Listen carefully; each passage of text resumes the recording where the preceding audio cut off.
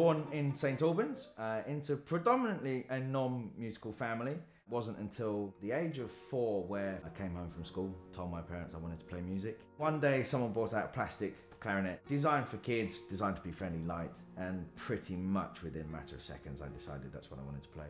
Being a musician gives you so many fantastic experiences. One of the things I will never ever forget was a concert I did back in 2002, a day before my 13th birthday, and was for the Queen's Golden Jubilee. I never made the connection between this thing that I enjoyed doing and a career.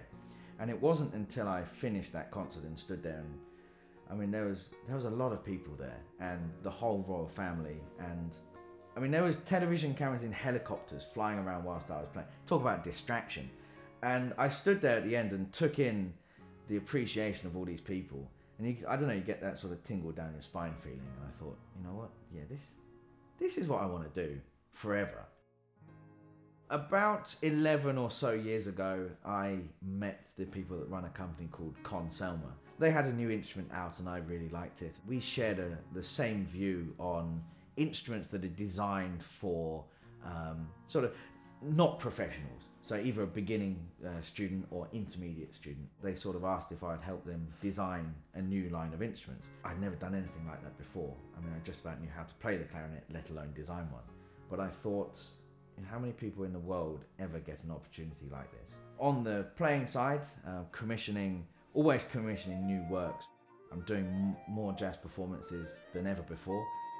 I always want to do more. I would fill my whole year with concerts if I possibly could. I know that's not possible, but I'm one of these people that are never, I guess would say never content with where I am at the moment. I'm always looking for the next thing, always trying to push myself onwards and upwards.